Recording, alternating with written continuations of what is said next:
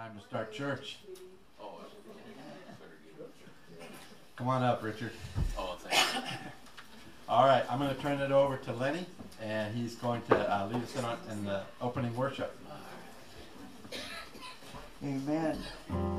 Why don't we all stand and sing together in the secret place?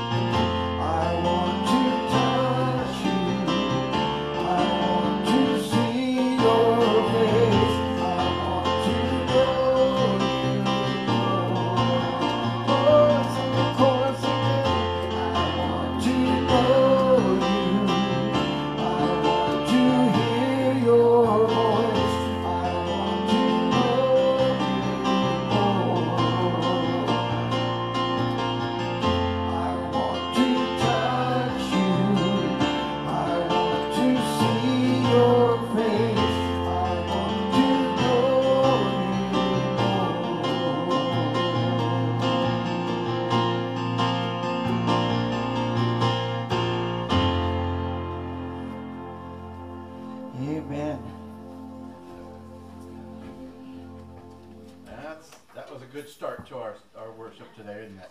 Yes. Well, today is first week in October, which means we are starting all the Christmas stuff that actually has to be done.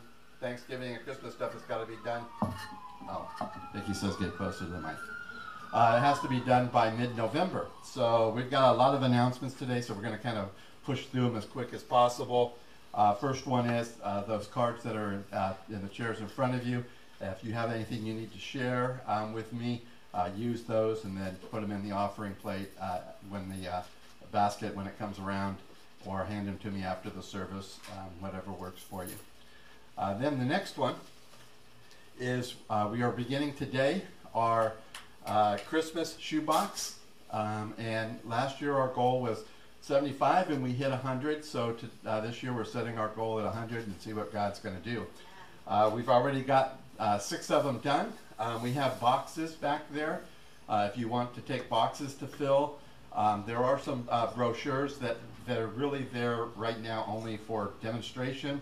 I've got more that's coming in the mail that should be here in a week or so. So you can look at those. If you've never done a shoebox before, take a look at them. And we will also have a packing party, I think November 20th, I think is the packing party, if I'm not mistaken. It's about 7 weeks from today.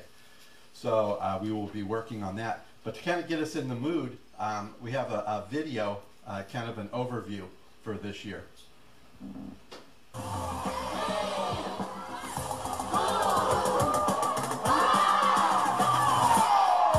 When children open their boxes, you can hear the laughter, the cheer.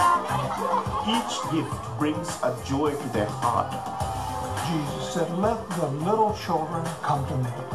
I want the children to know that Jesus Christ is alive, and he'll come into each and every heart that invites him. The mission of Operation Christmas Child is to share the gospel with children around the world. Every shoebox gift is delivered with a verbal and written proclamation of the gospel in more than 100 countries every year. This is an evangelism project, and it all starts with a very simple shoebox gift. Volunteers are really the heart of who we are and what we do. When we pack the boxes, it's a reflection, a little glimpse of God's love that we're pouring out. When you pack the box, pray. We never know how God is going to use that box. They go by plane, they go by riverboat, they go by motorbikes. These shoeboxes go to children in some of the most isolated areas of the world.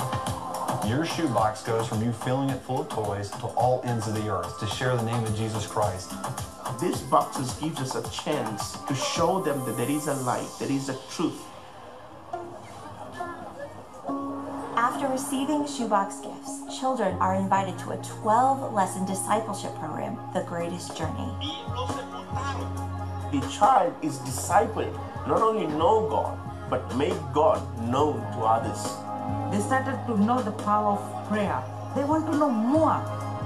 From this, we are seeing lives transformed for the kingdom of God.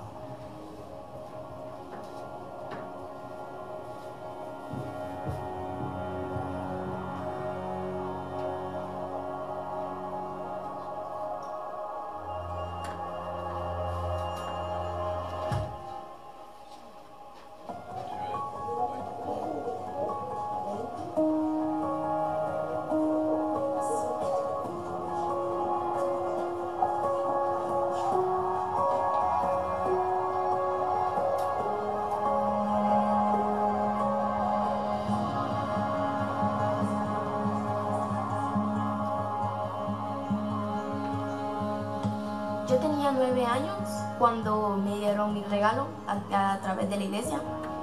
Solo Dios me tocó y sentí en mi corazón algo fuerte. Ya ves, yo sumergí el pecado mío desde hace tiempo y yo no puedo regresar atrás. A mí me encanta compartir lo que es la Biblia con mi hermanito pequeño, Yalil. Yo le digo a la gente, amistades, que busquen a Dios. When I was 14 years old, I started teaching my first The Greatest Journey lesson. If I shared the gospel to them, I really, really hope that they share the gospel with everyone they know.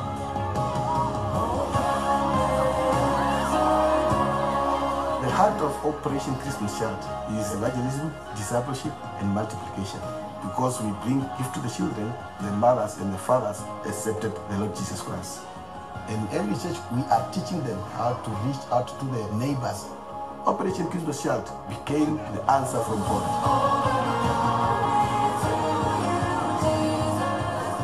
Children are taking the gospel to the ends of the earth.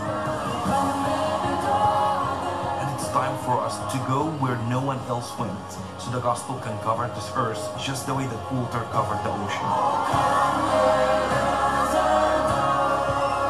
Let's pray for the outreach to continue. It has to be our burden to reach them with the gospel.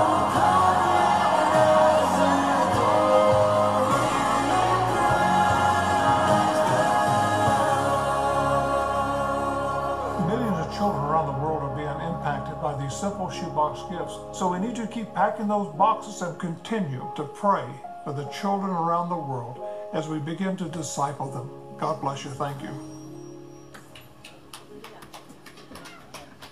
We do the shoe boxes because it's cool for the kids to get presents and know that they're loved.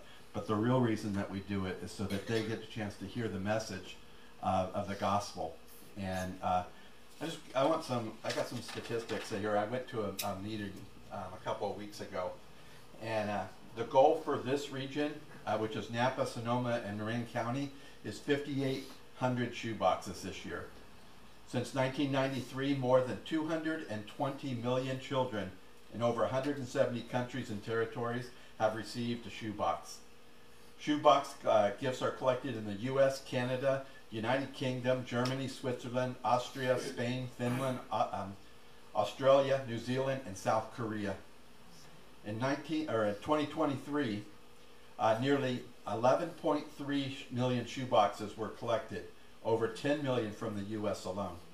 Last year, more than 84,000 churches collected shoebox gifts.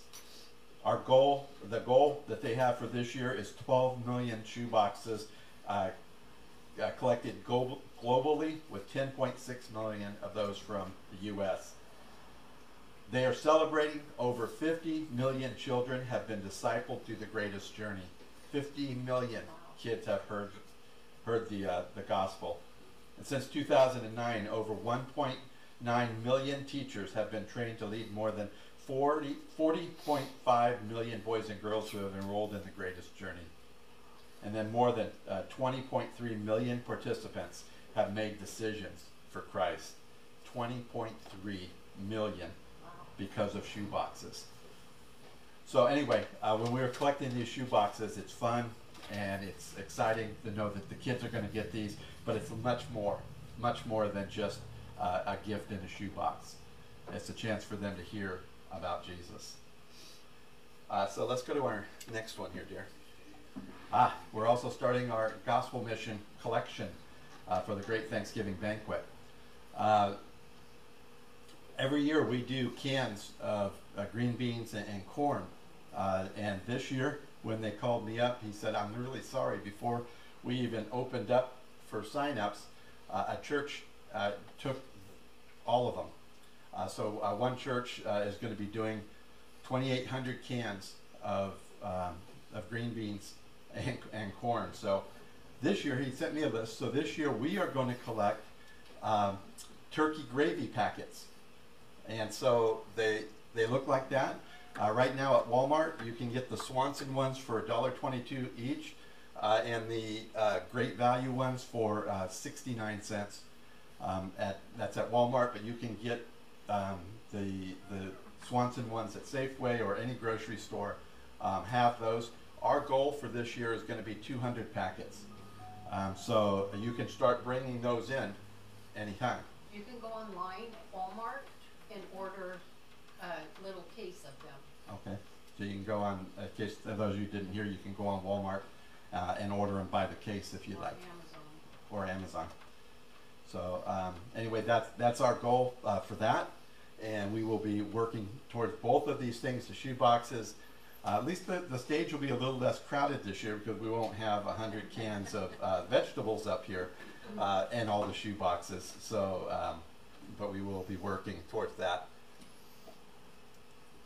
All right, we got another movie night coming up. We're going to try it on a Sunday night this time. So the 20th, we're going to be watching another movie. So come on down, have some popcorn, bring your favorite snack to share, and just have a lot of fun enjoying a movie. I'm still deciding between a couple movies.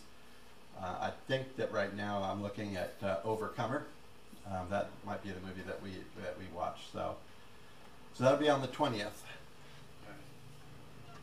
And then, I don't know if you can smell it in the air. It's not the fall.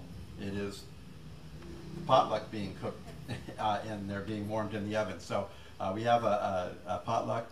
We want everybody to stay and have a good time sharing a meal today together.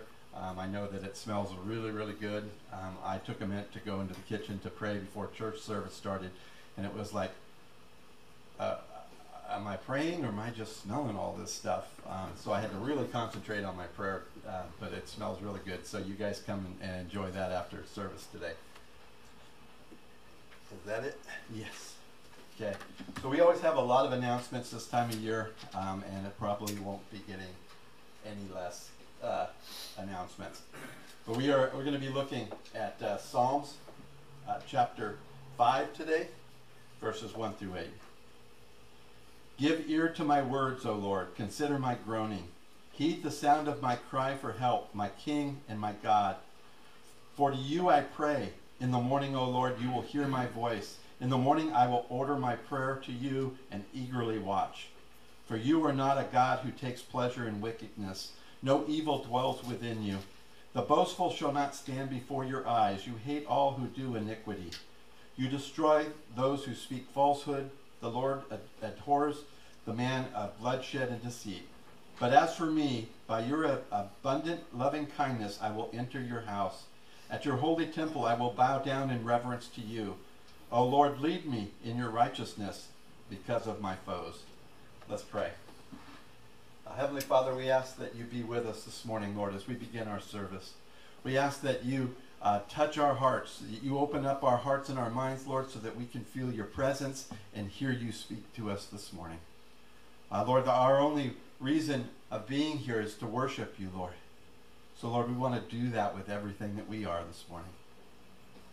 So at this time, Lord, we just ask that you are our honored guest, and that you come and that you sit, that we may bow down before you this morning. And we pray this in your name. Amen. Sue, are you up to it? Yeah, I can do it. Okay.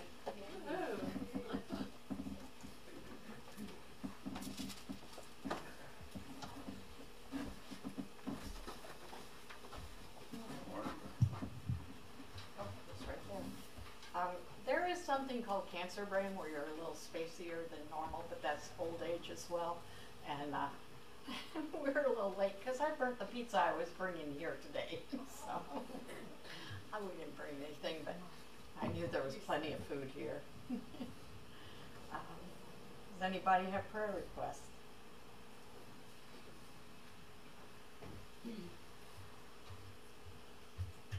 I'd like to request prayer for my brother-in-law Craig. He's had prostate cancer for a while now. I actually wasn't aware that that was diagnosed, but my sister was talking to me about it when I was walking the dog with her yesterday, and it's her husband, and so her name's Patty, and the reason I'm asking prayer is now, first of all, now I know that he has actually been diagnosed with the cancer, but it had been okay because his PSA had been below threshold, but what happened was he had quite a lot of bright red blood in his urine recently. He did mention it to my sister, but he's not moving on seeking it out with his doctor. So he's just keeping it between him and her now, and it's really disturbing her. She doesn't want to push him, but he needs to do that. So that's my prayer request this morning.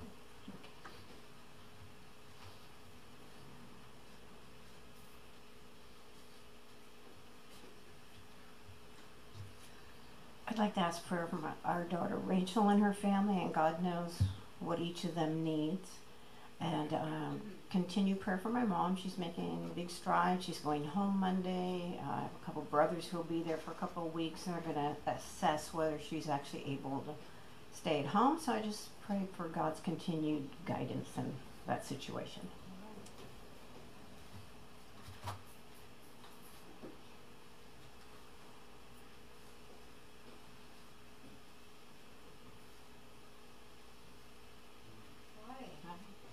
Morning.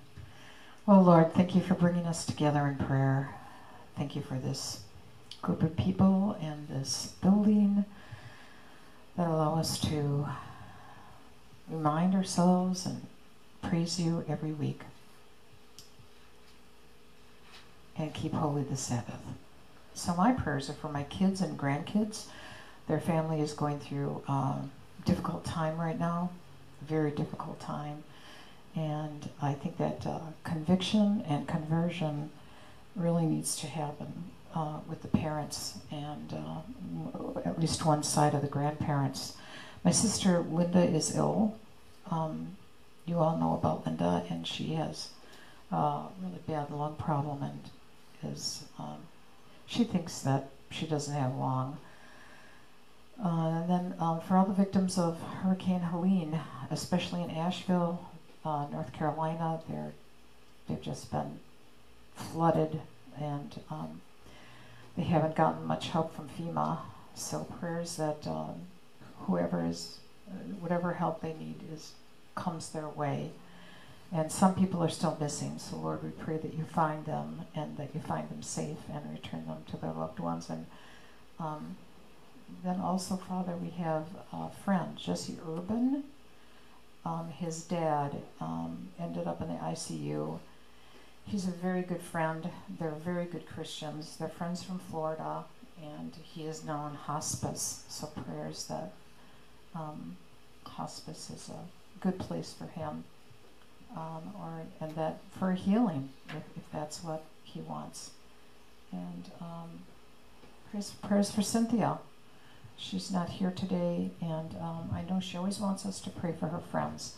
So let's pray for Cynthia's friends, Cynthia and Cynthia's friends. In Jesus' name, thank you, Lord.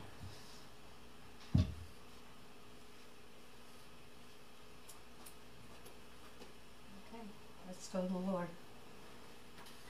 Lord Jesus, we thank you for the privilege of coming right into your throne room, Lord Jesus. That it's through your blood, Lord Jesus, that you open that access.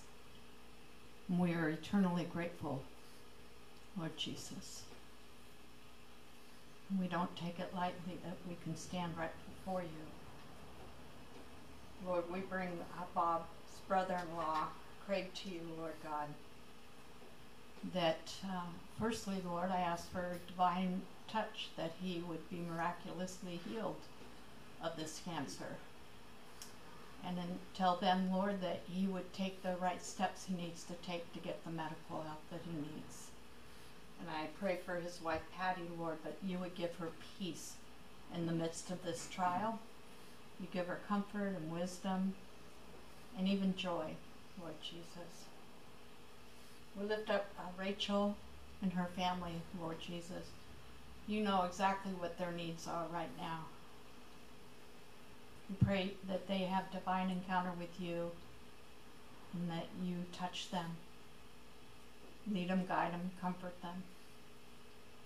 And for Emily's mom, we thank you for her healing.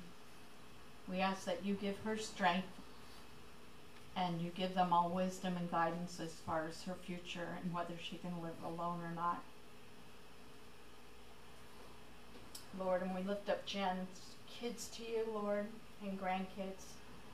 We do ask for conviction of the Holy Ghost and conversion, Lord God.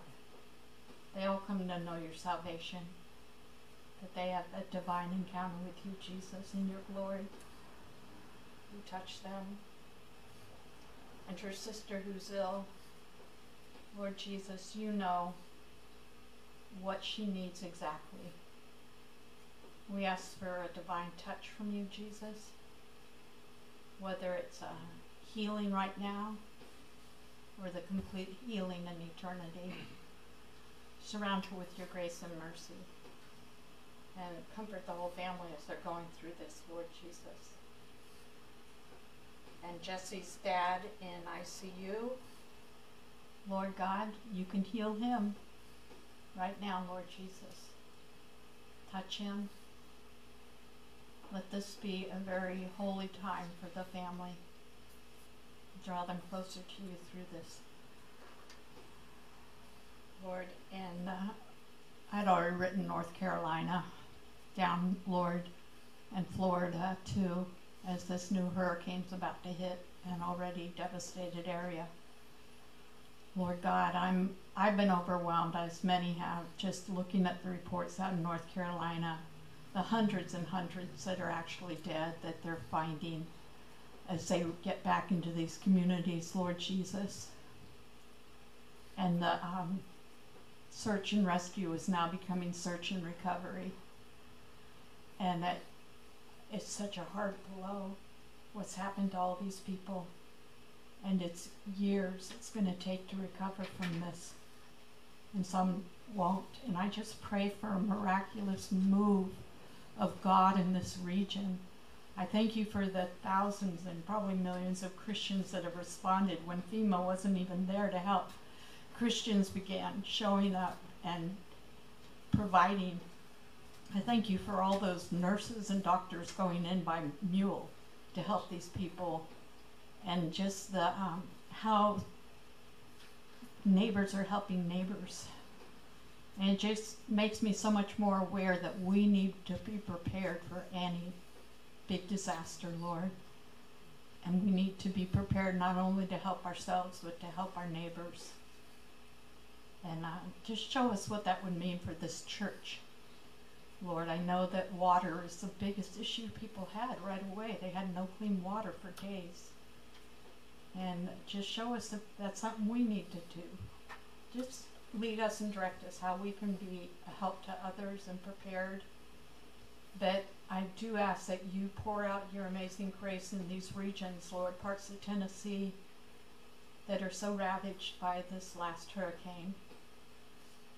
And I ask that you supernaturally touch the body of Christ, that they're able to lay hands on the dead even and raise them up, that they are able to lay hands on the ill and they'll be healed, that they're able to pray over a pot of soup and it gets increased to feed 1,000. Lord, you're able to do these things. I've seen you do these things. I know you can do that for the body of Christ in that region. I thank you, Lord Jesus. And Lord, we lift up Cynthia, Lord God, and her friends. She has such a heart for all her friends that need a touch from you. And you know her list, Lord God. And we do lift up the homeless of Guerneville and ask that you touch them and meet their needs. And I thank you what you're doing in this community. In Jesus' name, amen.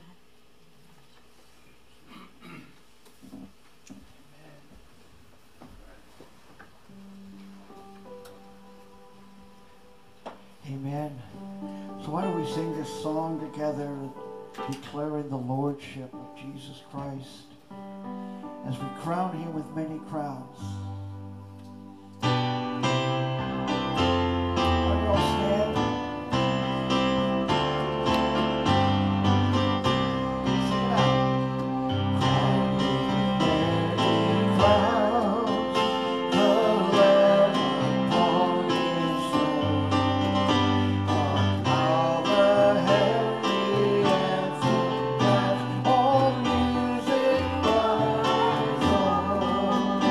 Oh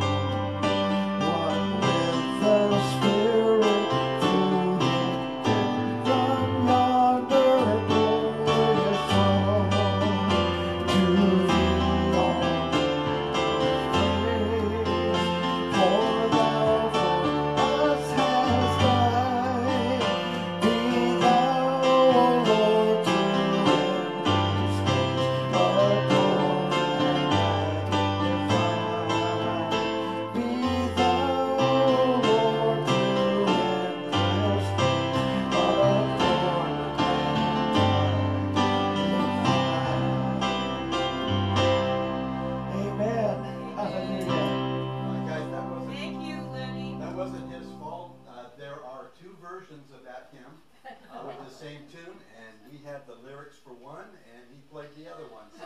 Oh, really? Oh, I'm sorry. But you sounded well. Right. Hey, we were with you. Yeah. Okay. In spirit, not necessarily in our voices. All right. Sing the song, A Shout to the North.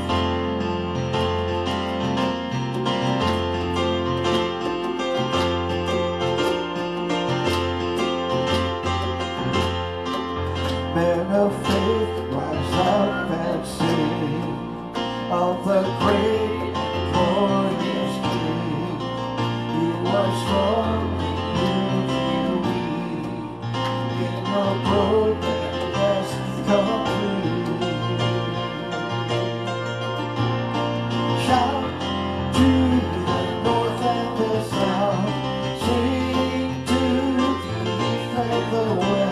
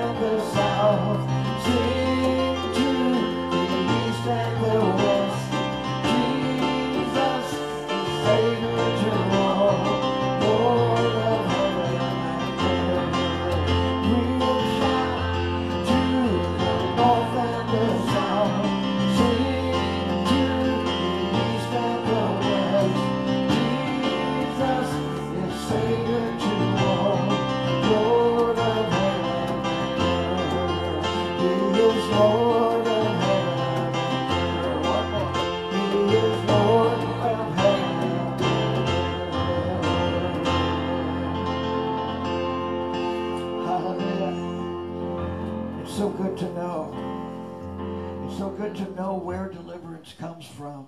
Amen. Hallelujah. So many people looking for it today and this time that we're in, and we found where the true rescuer is and who he is. Hallelujah.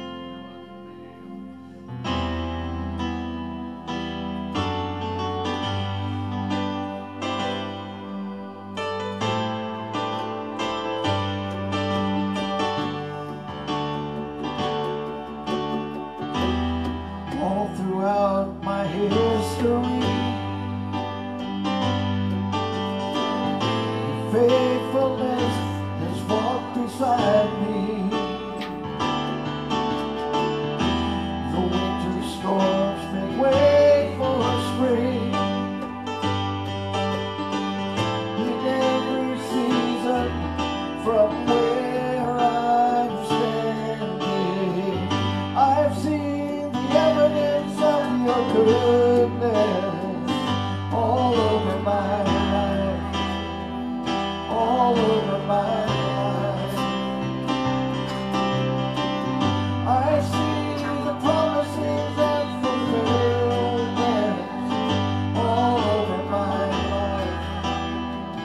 all over my life. Help me remember when I am weak. Fear may come, fear will leave. You lead my heart to victory. You are my strength, and you always will be. I see the evidence of your goodness all over my life, all over my life. I see promises in fulfillment all over my life, all over my life. See the cross, the empty grave, the emptiness is endless. All my sins rolled away because of you, Lord Jesus. See the cross, the empty grave, the evidence is endless. All my sins rolled away because of you, oh Jesus.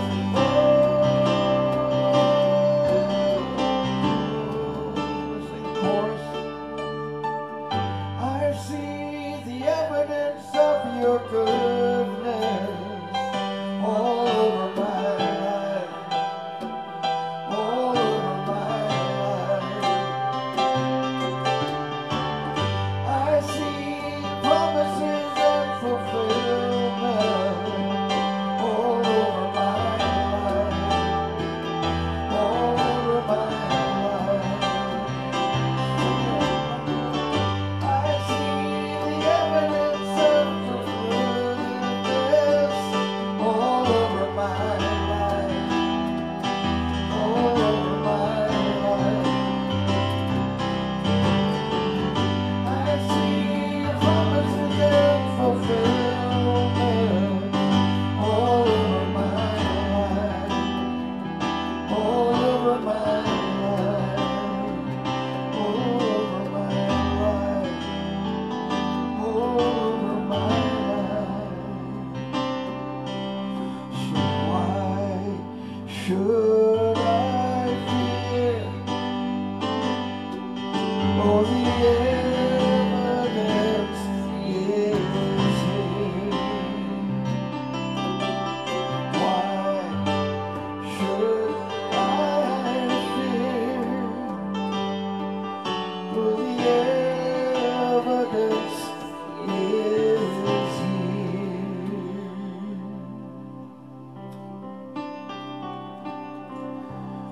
Hallelujah.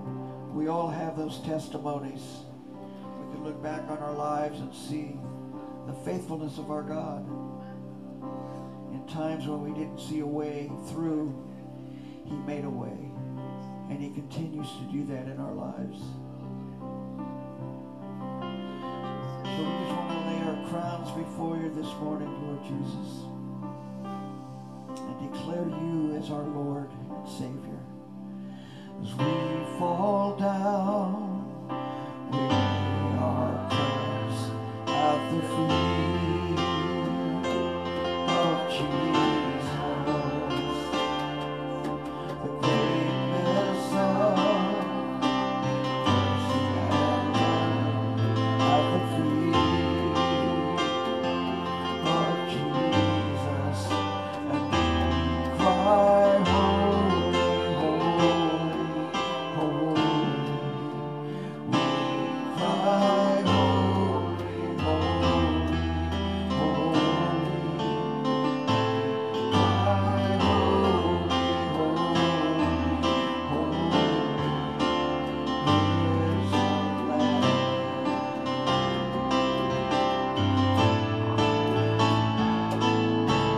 We fall down, we lay our crowns at the feet of Jesus.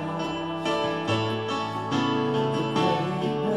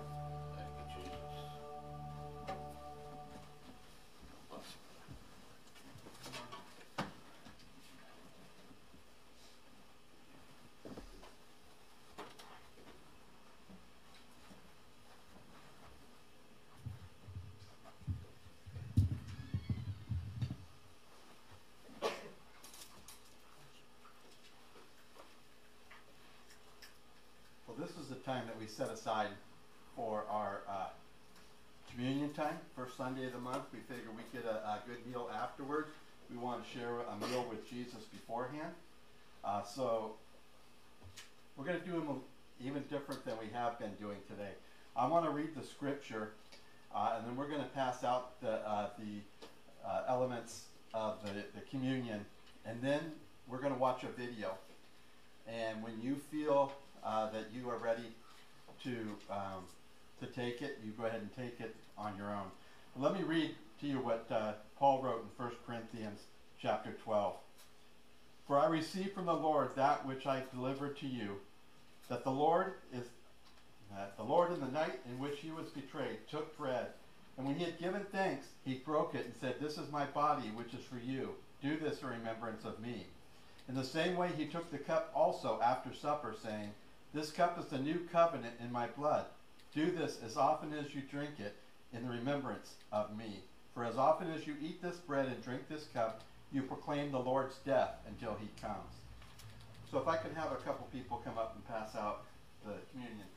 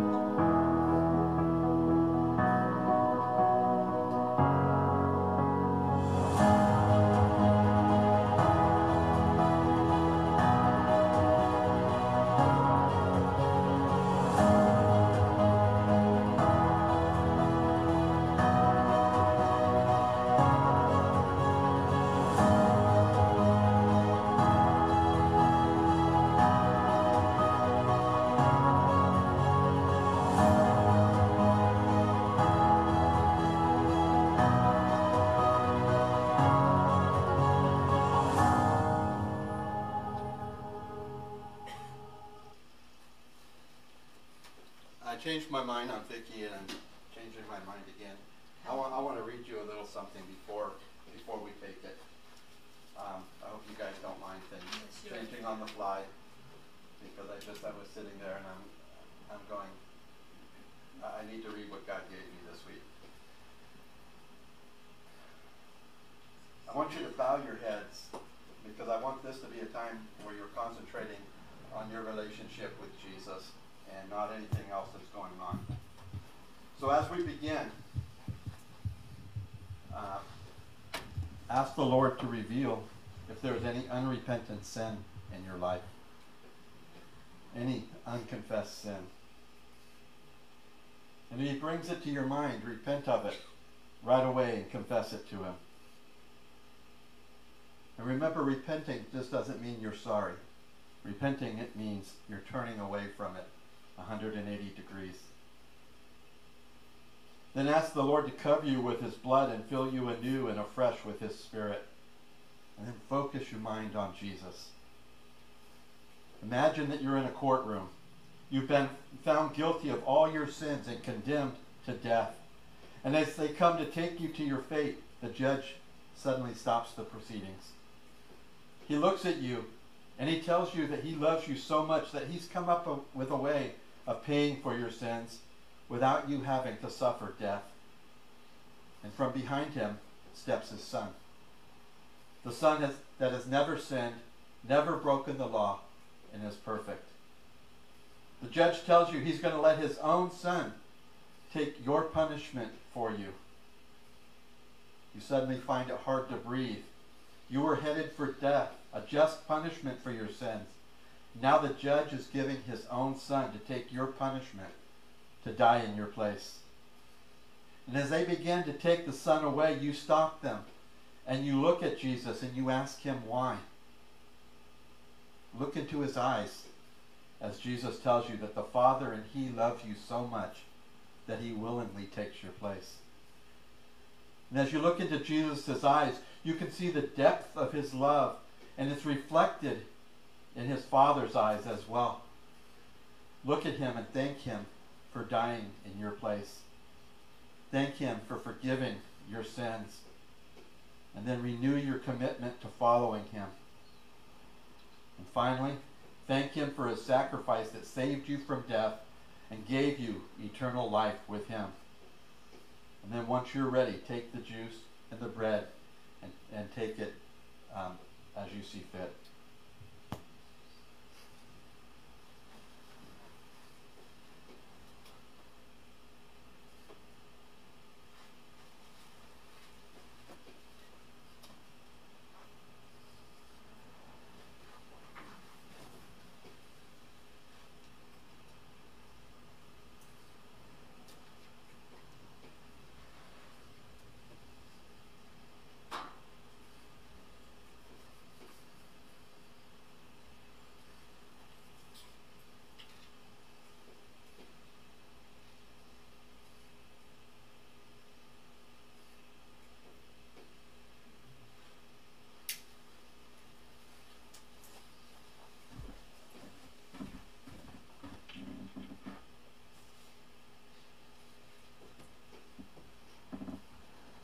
You're still involved in this with God, just go ahead and keep doing it. Pay no attention to me. But we're starting a series this morning called It's All About Jesus. And today's message is called Who Do You Say That I Am? The name Jesus. There is no other name in heaven or on earth that is more loved, more revered, or more controversial than Jesus. At first glance, Jesus' resume is rather simple. He's never traveled more than a few hundred miles from his hometown. He never wrote a book, never held a political office, never married, never went to college, never visited a big city, and never even attended a comic book convention. Despite all of that, Jesus stands alone in all of history, the single most significant person who ever lived. But who is Jesus really? See, there are a lot of interpretations of Jesus out there. A cartoon version of Jesus has made several appearances on the long-running TV shows like The Simpsons and South Park. Celebrities like Ashton Kutcher, Ben Affleck, and Brad Pitt have been spotted wearing "Jesus is my homeboy" t-shirts. And in the movie Talladega Nights, The Ballad of Ricky Bobby, comedian Will Ferrell leads his family in prayer to an 8-pound, 6-ounce newborn infant Jesus wearing a golden fleece diaper and watching developmental videos about shapes and colors. Apparently he liked the Christmas Jesus the best. There was even a bizarre Canadian kung fu comedy horror musical about the second coming called Jesus Christ Vampire Hunter, which pairs Jesus with Mexican wrestling hero El Salantos and they battle an army of vampires together. Bumper stickers all over the country proclaim that Jesus is my co-pilot, and you can even buy a Buddy Christ bobblehead figure winking and shooting you a thumbs up. Jesus, it seems, is everywhere. And everyone seems to have an opinion about him. And Jesus once asked his disciples, who do people say the Son of Man is? And they gave a variety of answers. And they still do that today. In fact, Bluefish TV took to the streets and asking bystanders the question, who is Jesus? Listen to some of their answers.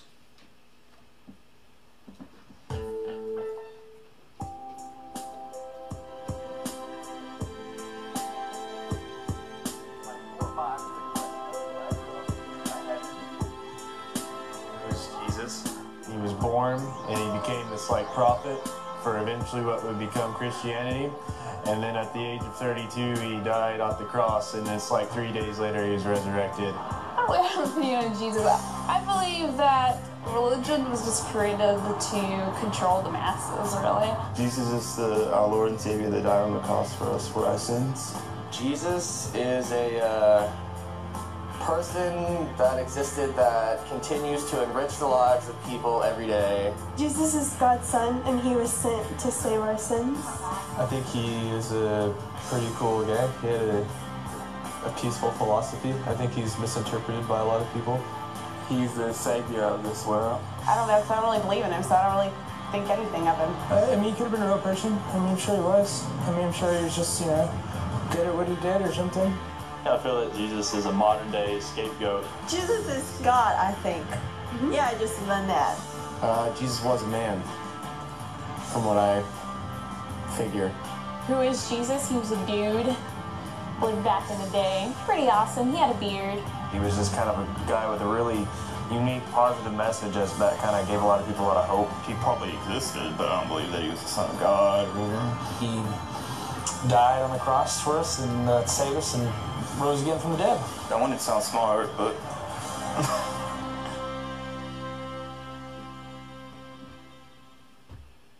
There are so many conflicting opinions about Jesus, and the truth is, how we see Jesus affects everything.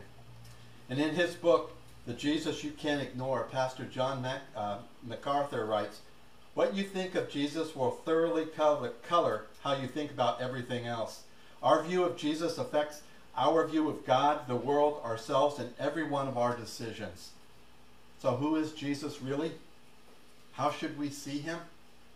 Well, we're going to begin a 5-week series on the book of Colossians and looking at what Paul wrote about who Jesus really is.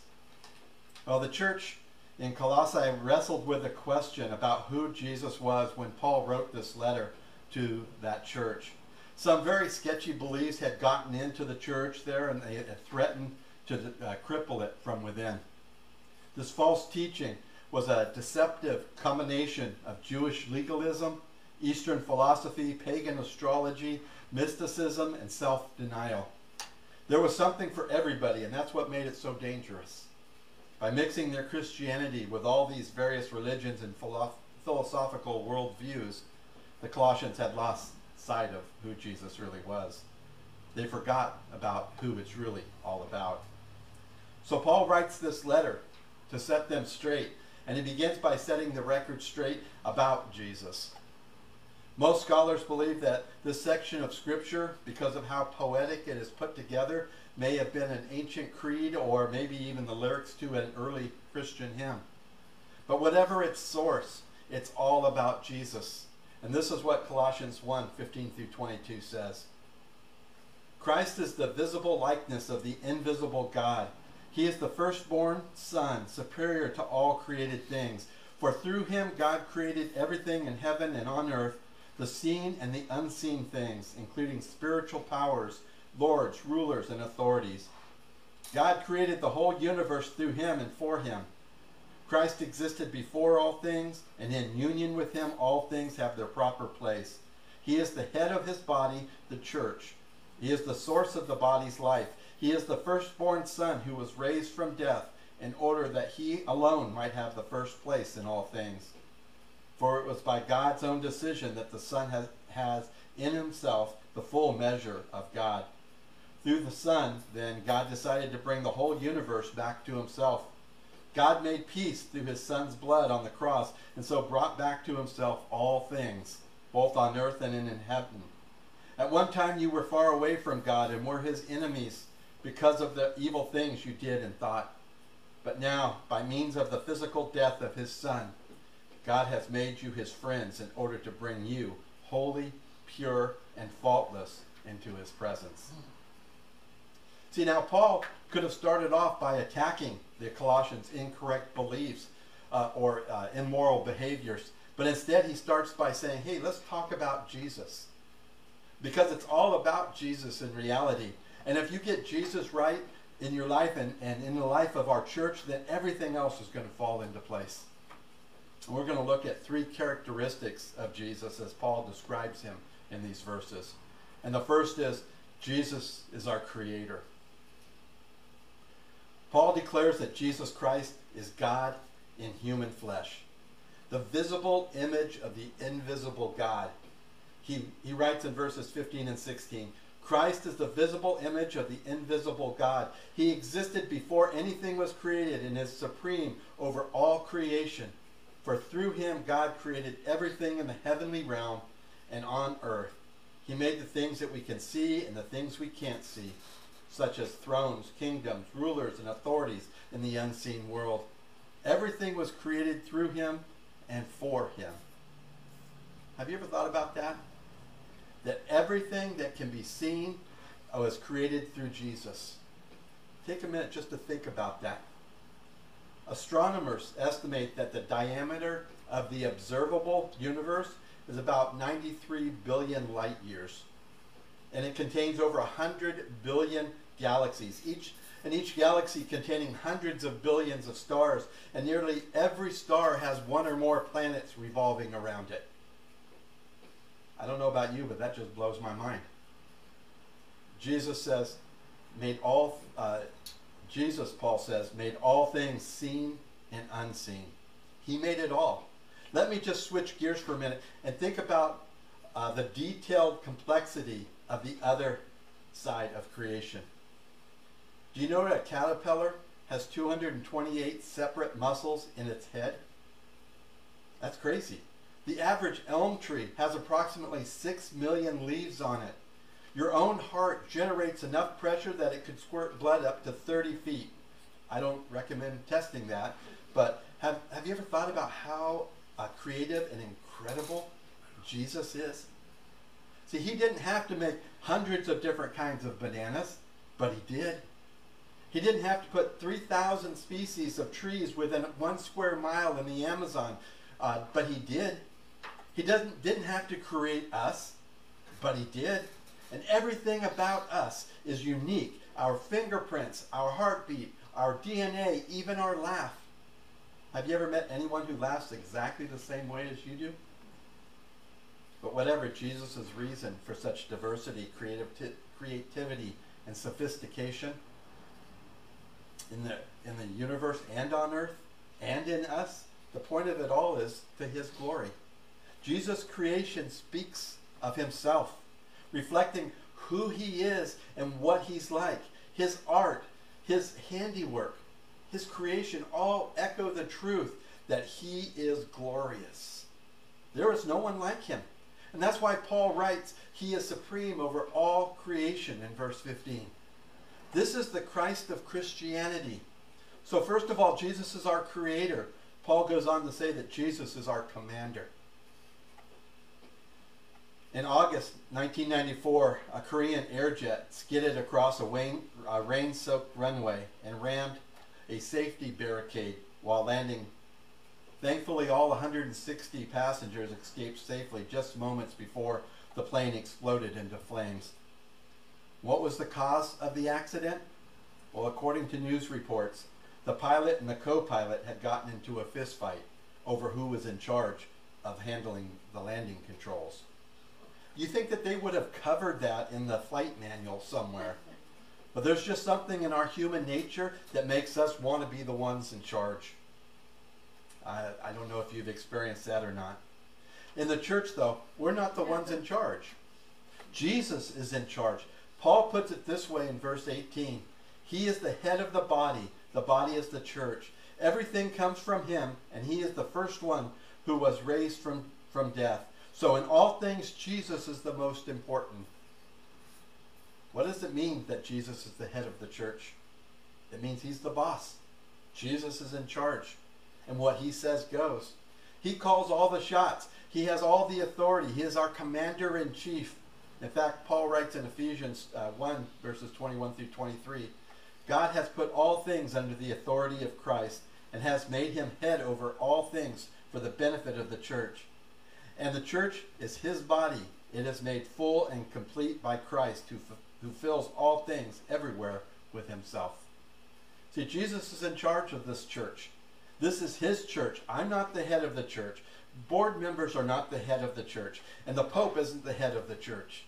Jesus and Jesus alone is the head of the church. And we follow his leadership and his teaching. If I were to put an organizational chart up on the PowerPoint here showing who's responsible for what ministries in this church, right at the top would be the name Jesus Christ. The problem with that is, just like those Korean pilots, we like to be the ones in charge.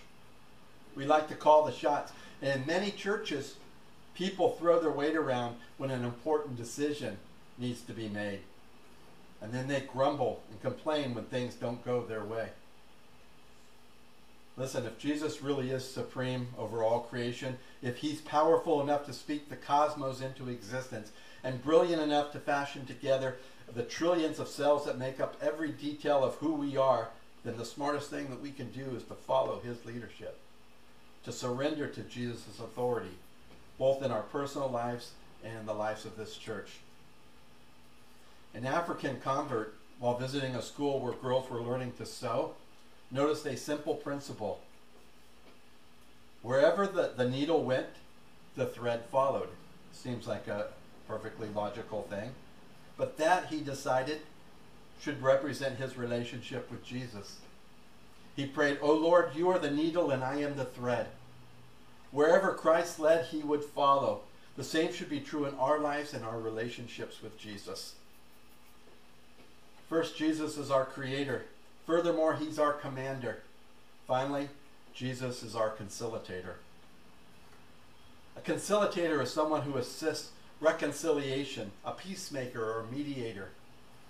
Maybe you know someone who has a broken relationship with someone. Maybe you know what it's like to be alienated, separated, or estranged from someone that you were once close with. Maybe it's a father and son, or a mother and daughter, siblings, or just two close friends. They get into a fight or an argument, and things are said that can never be unsaid. Feelings are hurt, and the good relationship they once enjoyed is strained to the breaking point. They stop talking to each other, and they just drift further and further apart. According to Paul, that's what happened between us and God. And it was our fault. He writes in verse 21, "This includes you who were once far away from God. You were his enemies, separated from him by your evil thoughts and actions." We've broken our relationship with God time and time again. We sin. We hurt God terribly with our disobedience and our rebellion. God doesn't have to forgive us. In fact, he could just as easily hold a grudge and banish us for eternity. Instead, God chose reconciliation. Paul continued in verse 22, "But now, by means of the physical death of his Son, God has made you his friends in order to bring you holy, pure, and faultless into his presence." This is the gospel, people. The good news for you, for me, and for everyone. Our faults, our failures, and our weaknesses drove a wedge between us and God, so much that he saw us as his enemies. But in spite of all of our sins and our shortcomings, God still loved us and wanted a relationship with us that would last into eternity. So God became a man and visited this tiny blue planet in this vast universe that he created. As the God-man, Jesus lived the perfect, sinless life that we could never do. And he died on the cross to pay the penalty for our sins. The old rugged cross was tinged red with the blood of the creator of the cosmos. And through his sacrifice, Jesus reconnected us with God. He allows us to know God personally and to spend all eternity in his glorious presence. God comes to us through his Son, Jesus Christ, embracing us, calling us brother and sister, and saying, I forgive you. I don't hold your sins against you. I want to walk with you and be your friend. Jesus makes that possible. So as Paul looked and saw the doctrinal dysfunction going on in Colossae, he knew that the place to start was Jesus, because it's all about Jesus. If they could get on the right page when it came to Jesus, then they could get back on track. So who is Jesus? First, he's our creator. All things were created by him and for him. Further, he's our commander. He is head of the church, which is his body. Finally, he's our conciliator. Through him we are reconciled to God.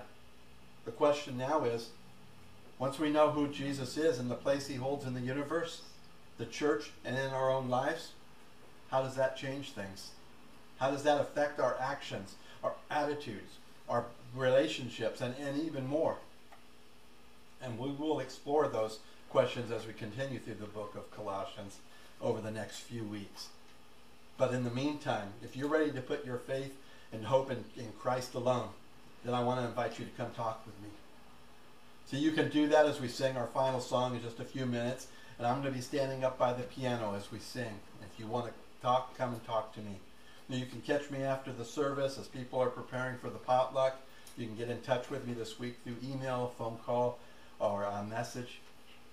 But more importantly than talking with me, talk to Jesus. Maybe you just need to pray. Stand there and pray as we sing. Acknowledge Jesus as the creator, the commander. Then ask him to be your conciliator. Then you can stand before God clothed in Jesus' goodness and glory. And if you are already a child of God, but you need to put him back into your life as creator, commander, and conciliator, I want to encourage you to do that this morning as well. If you need prayer that you didn't share this morning, or need to talk or pray with someone as you work to put one of those three things into your life in the proper place, then you can use this time for that as well. But whatever God has put on your heart this morning, respond as he leads. May God have his way in each of our hearts and lives this morning. Let's pray. Heavenly Father, I pray that these words, Lord, that you have sent us, Lord, reaches into our hearts. Lord, that you allow the Holy Spirit free access to us right now, Lord. And if there are parts of our lives, Lord, that we have taken over the commanding spot, Lord, we pray right now that you give us the will to let go of that and make Jesus the supreme commander. And Lord, if there is somebody in this building or somebody that is watching online right now, Lord, that doesn't know you as Lord and Savior, Lord, I pray that you press upon their heart right now the need for that to happen. Lord, we say it's all about Jesus. And we can say that all we want, Lord, but it really comes down to what we do with that knowledge. If Jesus is really everything, and our lives are all about Jesus, then, Lord, we need to acknowledge you as Lord. So, Lord, whatever you need to do this morning, Lord, we give you free rein to do. And we pray this in your name. Amen.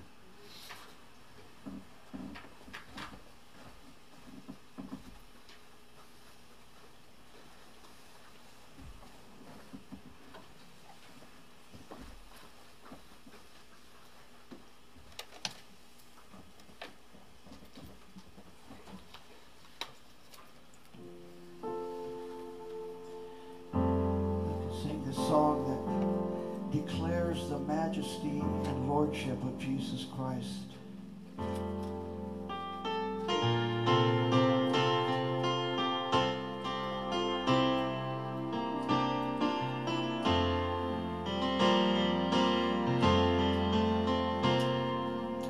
Majesty,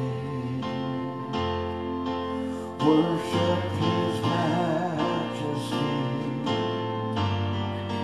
Unto Jesus be all glory,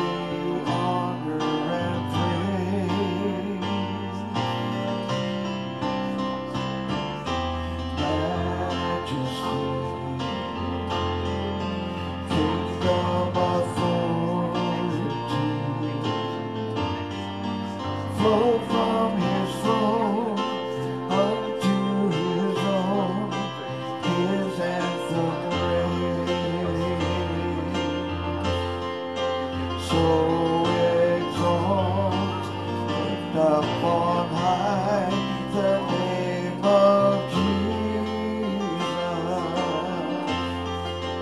Glorify, come glorify, 'cause Jesus the King.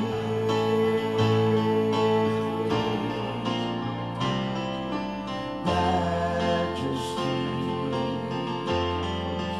worship His majesty. Jesus who died, now glorified, King of all kings. So exalt, lift up on high the name of Jesus. Magnify, come glorify, Christ Jesus the King.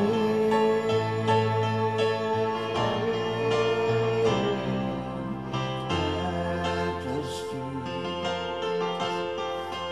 worship His majesty. Jesus who died, now glorified, King of all kings. Jesus who died, now glorified, King of all kings.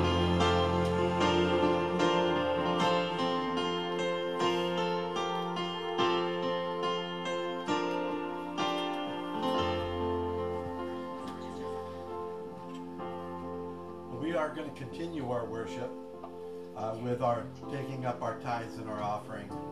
So let me pray for those. Heavenly Father, we pray right now for these tithes and offerings that we are going to be taking, Lord. We ask that they be used to glorify you, Lord, in every way. Lord, we ask a special blessing on the church board as they decide, Lord, where these funds go and how they are to be used. We ask that you give them knowledge, Lord, of what you want done. And we pray this in your name. Amen.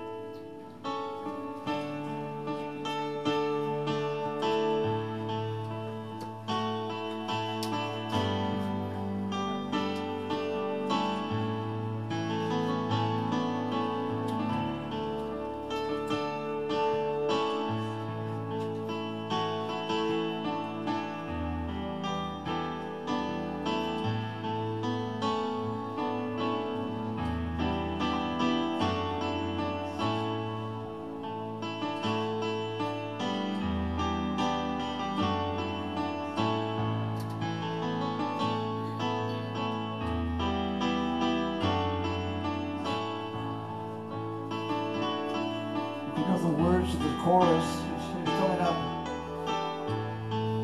I'm coming back. I'm coming back to the heart of worship, and it's all about you. All about you, Jesus. I'm sorry, Lord, for the thing I've made it, when it's all about you. All about you, Jesus. I'm coming back to the heart of worship, when it's all about you. It's all about you, Jesus. I'm sorry, Lord, for the thing I've made it, when it's all about you. It's all about you. It's all about you. It's all about you, Jesus.